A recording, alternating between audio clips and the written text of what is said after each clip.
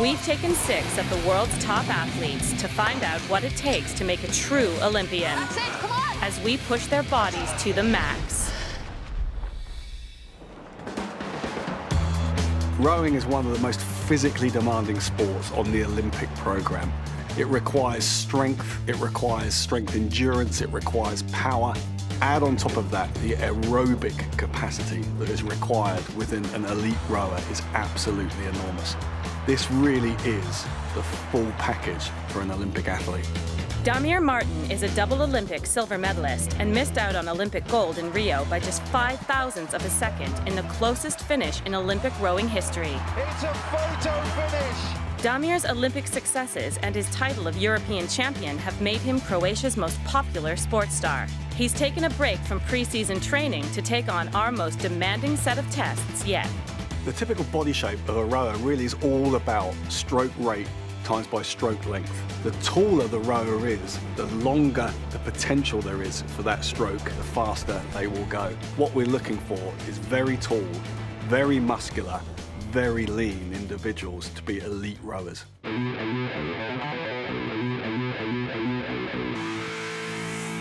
Damir has come to the Manchester Institute of Health and Performance to see just what it is that makes him one of his sport's truly elite athletes. The stats show he's a physical force to be reckoned with, but what are the secrets that have made him one of rowing's standout performers?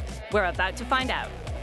It could sound funny. I don't like to row too much because it really hurts my back, probably 20k in a sessions. And then on a bike I do 60 to 100 kilometers and then even do some weightlifting or some preventional training.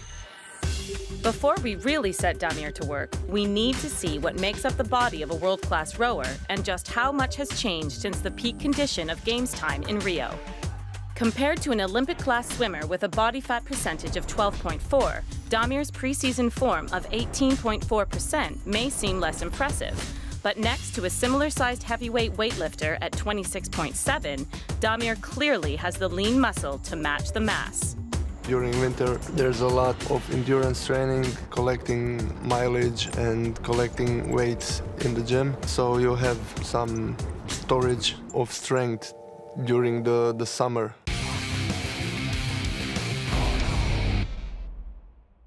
The dynamometer test is regularly used for 2 reasons. One is performance and one is for injury surveillance and for rehabilitation.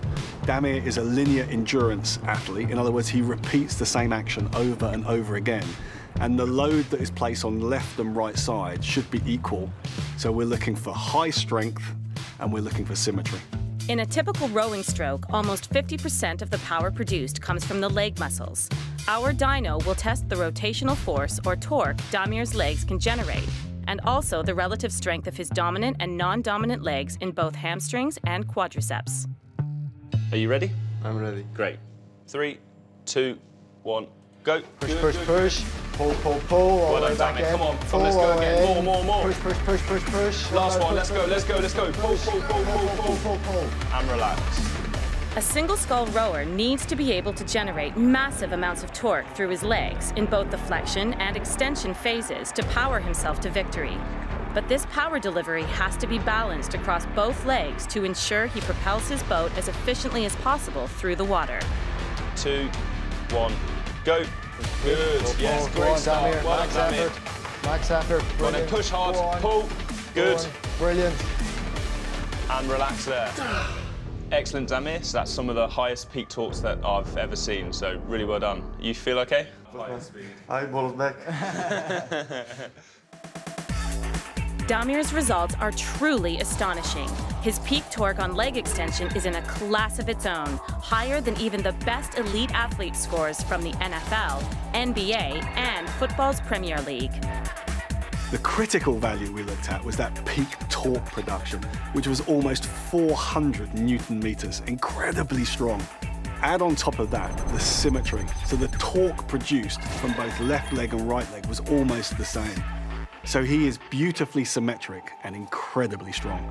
I think my physical strengths are really my physical strengths. So all the trainings in the gym, I think the most important thing are the square meters of your body.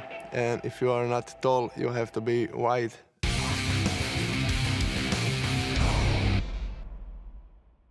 Training at altitude has been used by elite athletes for almost 50 years now as a way to force the body to perform at reduced oxygen levels. So when the athlete returns to sea level, they can deliver improved aerobic performance. As we go up in altitude, the availability of oxygen reduces. Essentially what that does is it makes rowing that much harder. 3, 2, 1, go. We've put Damir in a cutting-edge environmental chamber. Excellent, good change, well done. And dialed in the same conditions that exist at Balmakin, Bulgaria, where Croatia's top Olympic performers head for altitude training, 2,000 meters above sea level. Excellent, Damir, same again. That's excellent. Like all Olympic rowing events, the single sculls is contested over 2,000 meters. Rowers pace themselves over 500-meter splits, with the first and the last being flat-out sprints and the middle two at a constant race pace. Inside the chamber, Damir has to produce 90 seconds of steady-state rowing. Connect and go, well done. Followed by 30 seconds of all-out effort over 8 intervals and with 22% less oxygen available than at sea level. Yeah, well ahead of pace, well done, well done. That's it, keep pushing, Damir. 3, 2, 1. Yeah, fantastic. Excellent, Damir, well done. Feeling okay? Yeah. Real good, well done. For Damir, what we see is that performing the same exercise at the same intensity, we get this progressively increasing heart rate across the test. In other words, it's getting harder and harder. As it gets harder, the adaptation to that gets greater and greater. So by training at altitude, what we are seeing is an increasing training stimulus, which hopefully translates to an improved performance at sea level.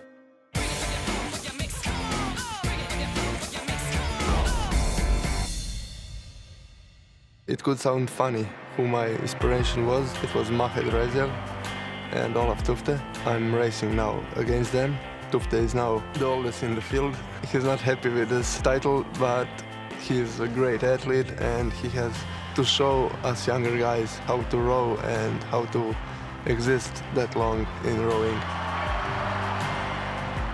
In this 2 weeks of Rio, it was really satisfying, and the last 300 meters came and I said, that's the Olympic final.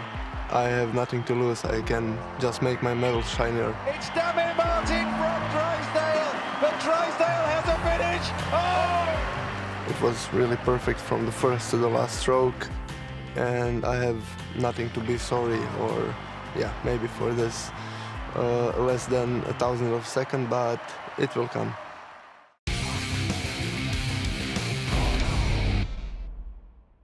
The lung function test is really important because it's the first piece in the jigsaw of aerobic capacity. Now, what we see in elite rowing is very big athletes, and big athletes have big lungs. So what we are expecting is Damir to demonstrate that in this test. The cardiorespiratory system of any athlete is vital in achieving peak performance. Rowers must shift between intense aerobic and anaerobic activity throughout a race, and efficient and powerful lungs are the foundation of everything they do. So can I get you to put your nose clip on now? And so I want you to put the tube in your mouth and have a good seal, if that's all right. Take a deep breath in, and you're ready.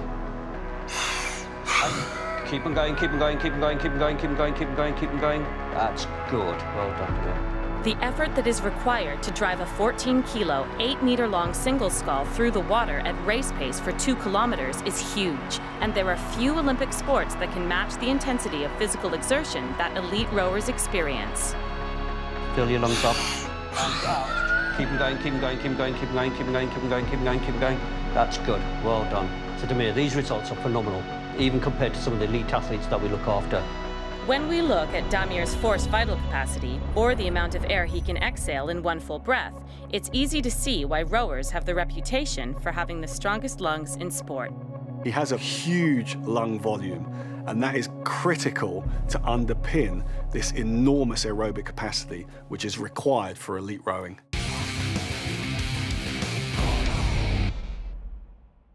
The VO2 max, or the aerobic capacity, often what we call the endurance capacity, is absolutely crucial for rowing performance. So for Damir, we're expecting a very high VO2 max because it underpins everything that he does in the boat.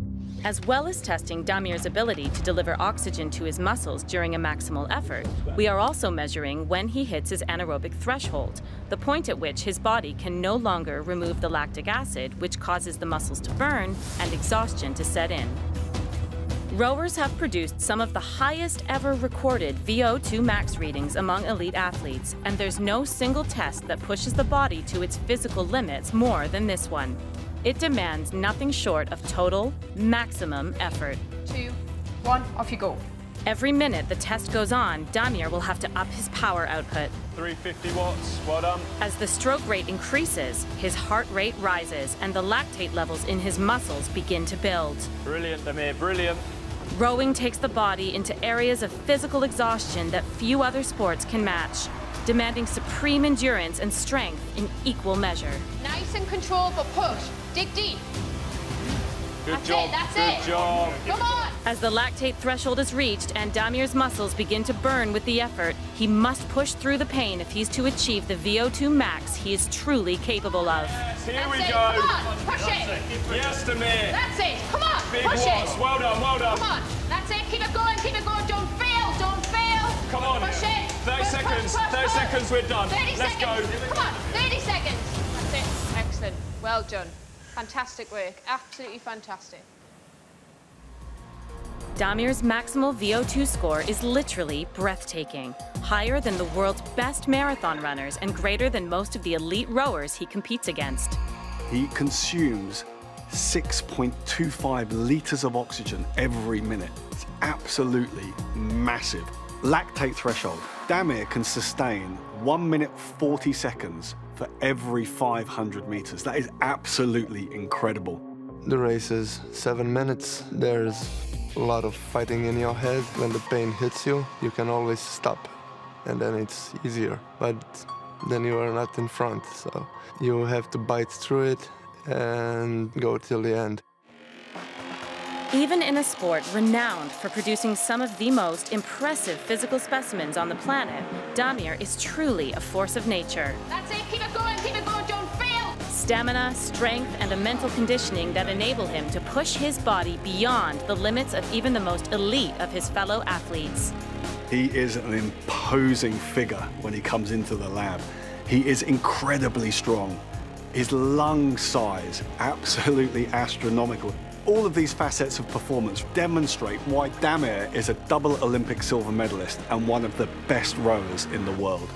I thought that maybe this is for a reason that I didn't win the gold medal in Rio, because I think great things are coming, so I'm looking forward for Tokyo and maybe even further.